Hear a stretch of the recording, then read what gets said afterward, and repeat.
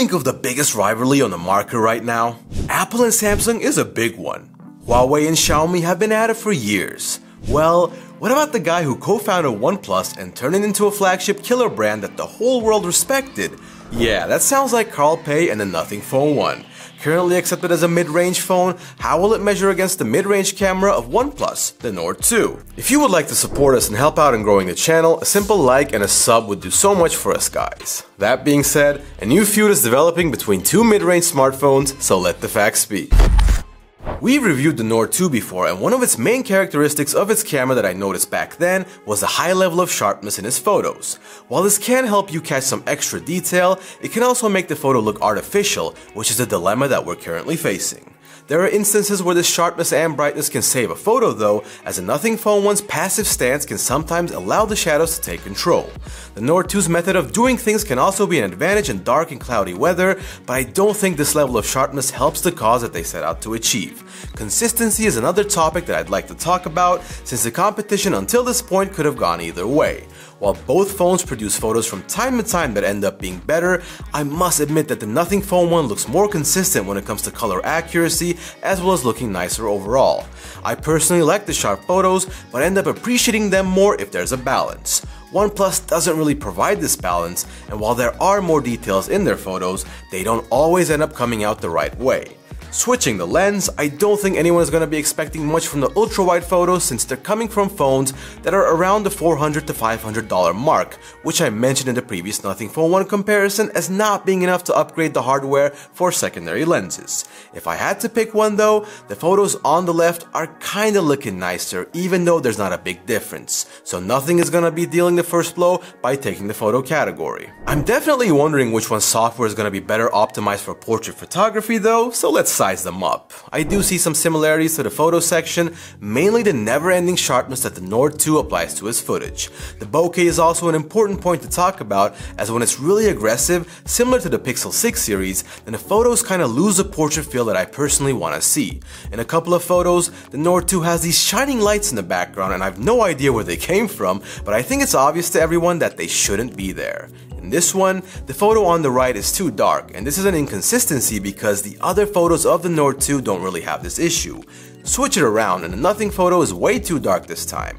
I think you understand what I'm getting at, which is that neither of these phones are perfect, or even close to it, because portrait photography software is one of the hardest things to optimize when releasing a phone. But here's the thing, when you think about just what exactly you're expecting from these two, I'd say that overall, they're both good enough to pass the bar.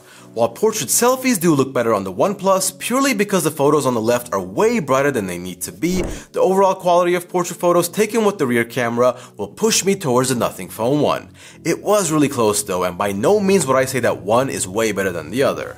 So we were right at the Achilles heel of the Nothing Phone 1. Videos. Let me just start off by saying that I have no doubt that if they fix these small vibration issues regarding stabilization, this phone has the potential to be a very good camera phone, which is an amazing feat to achieve considering they're selling it for less than $500. We just need to wait for some software updates because while the quality of the video is quite good, the footage as a whole has issues with the constant shaking. The quality difference between the two becomes even more apparent in the second video because the boat is quite sharp and clear on the left, while the same really can't be said for the one on the right. I would have still preferred if the video of the Nothing Phone 1 was brighter here, but I'm not gonna have any complaints for the ultra-wide video as I just don't like the Nord 2's performance. Even though Nothing should have easily overtaken OnePlus here, these constant jitters and vibrations are a big problem that they need to solve as soon as possible, which is why I'm giving a tie for this category due to also taking the usability of the footage into consideration. When this issue is fixed, we'll definitely let you know in later videos. To zoom or not to zoom?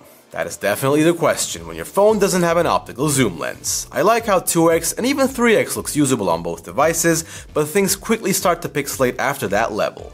When you're holding a device at this price range, you're not expecting good results after a few levels of zoom anyway, and they're all equal all around the board for this category, which will once again end in a tie. We're gonna keep moving forward in risky territory though, as I have no idea what kind of results we will get with macro modes that can be best classified as average, or even non-existent because the Nord 2 doesn't have one, unlike the previous version of this phone, which wasn't that good to begin with, to be honest. The Nothing Phone 1 is the obvious victor in this category as well, and the selfie camera camera category is up next. I could even leave choosing the winner up to you in this one because the photos are pretty similar in quality. I personally don't have a problem with either of them, and the front camera video is as expected, not the best quality with the most optimized software.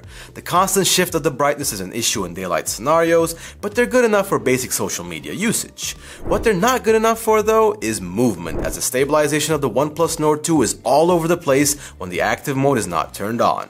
We've also obviously got the same jittering and shaking problem here on the left side, as stabilization turned out to be really underwhelming.